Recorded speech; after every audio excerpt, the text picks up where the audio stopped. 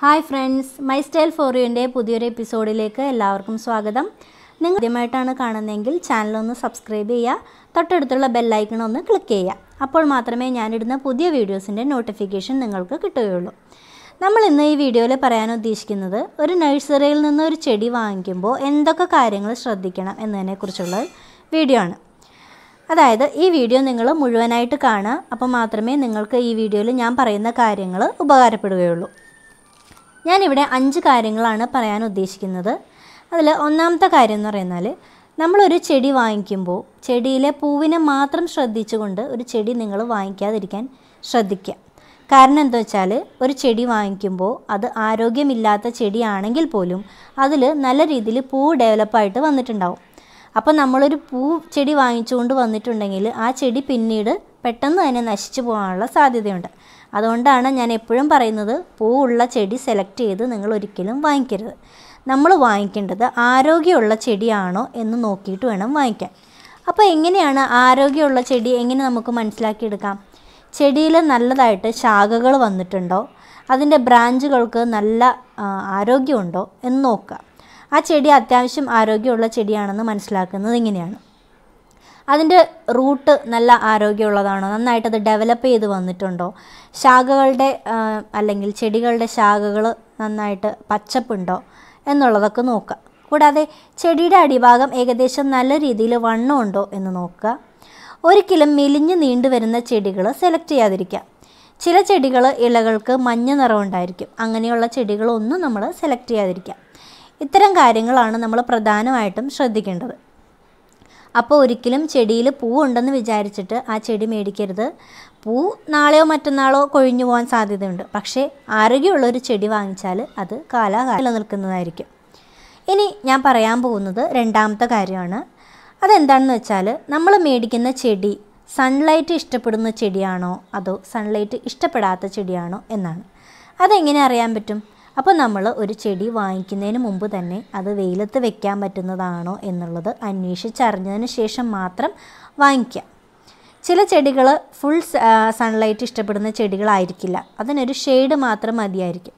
അപ്പോൾ അത്തരം ചെടികൾ നമ്മളുടെ വീട്ടുമുറ്റത്ത് അല്ലെങ്കിൽ നമ്മുടെ പൂന്തോട്ടത്തിൽ വെക്കാൻ സാധിക്കുമോ, അതല്ലെങ്കിൽ നമ്മുടെ പൂന്തോട്ടത്തിൽ വെയിലുള്ളതാണോ വെയിലില്ലാത്ത പൂന്തോട്ടമാണോ എന്ന് മനസ്സിലാക്കിയതിന് ശേഷം മാത്രം നമ്മൾ അതുമായിട്ട് ബന്ധപ്പെട്ട ചെടികൾ വാങ്ങിക്കുക. ഇനി മൂന്നാമത്തെ കാര്യം, അതിൽ കീടങ്ങളെ ശ്രദ്ധിക്കുക എന്നുള്ളതാണ്. നമ്മൾ മേടിക്കുന്ന ചെടികൾ ഏതെങ്കിലും തരത്തിൽ കീടങ്ങൾ അടിഞ്ഞുകൂടിയിട്ടുണ്ടോ എന്നുള്ളത് നമ്മൾ ശ്രദ്ധിക്കുക. മേടിക്കുന്ന ചെടികളുടെ ഇലകളുടെ അടിയിലോ അതില്ലെങ്കിൽ തണ്ടുകളിലോ ഒക്കെ കീടങ്ങൾ കടിച്ച് കേടുപാടുകൾ പറ്റിയിട്ടുണ്ടോ എന്നുള്ളത് നോക്കുക.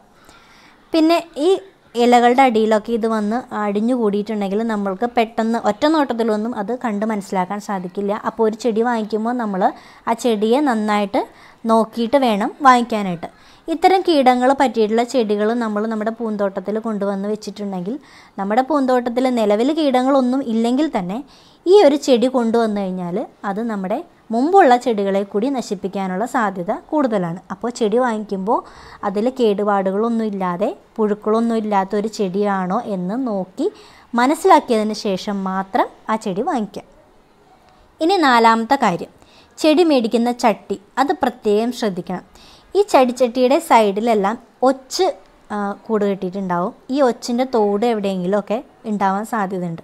അപ്പോൾ നമ്മൾ കൊണ്ടുവരുന്ന ചെടിച്ചട്ടിയിൽ എവിടെയെങ്കിലും ഒച്ചിൻ്റെ തോട് എവിടെയെങ്കിലും ഉണ്ടെങ്കിൽ അത് പലതരത്തിൽ നമ്മുടെ തോട്ടത്തിലേക്ക് വന്നുകൂടും. അത് പെട്ടെന്ന് തന്നെ പെറ്റുപെരുകി നമ്മുടെ ബാക്കിയുള്ള ചെടികളെ കൂടി നശിപ്പിക്കാനുള്ള സാധ്യതയുണ്ട്.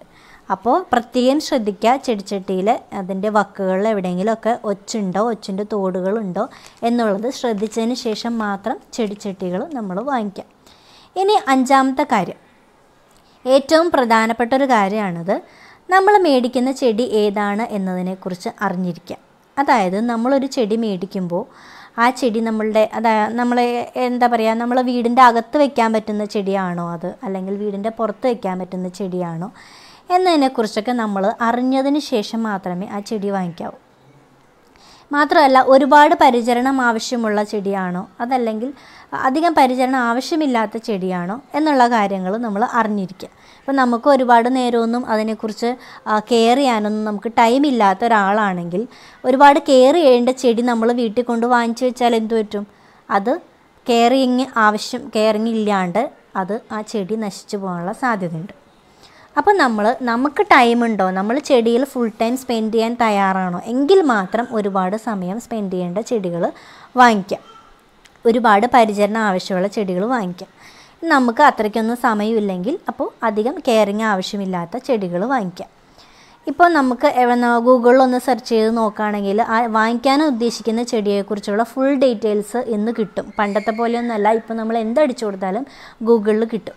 അപ്പോൾ നമുക്ക് അതൊന്ന് സെർച്ച് ചെയ്ത് നോക്കാം. നമ്മുടെ വീട്ടിൽ പൂന്തോട്ടത്തിൽ അല്ലെങ്കിൽ നമ്മുടെ സാഹചര്യത്തിന് ഒത്തിണങ്ങുന്ന ചെടിയാണോ, നമുക്കതിന് കെയർ ചെയ്യാനുള്ള സമയമുണ്ടോ ഇല്ലയോ എന്നൊക്കെ അറിഞ്ഞതിന് ശേഷം മാത്രം ആ ചെടി വാങ്ങിക്കുക. അല്ലാതെ ചെടിയുടെ ഭംഗി കണ്ടോ, ചെടിയുടെ പൂ കണ്ടിട്ടോ ഒരു ചെടി നമ്മുടെ പൂന്തോട്ടത്തിലേക്ക് ദയവ് ചെയ്ത് നിങ്ങൾ കൊണ്ടുവരാതിരിക്കുക.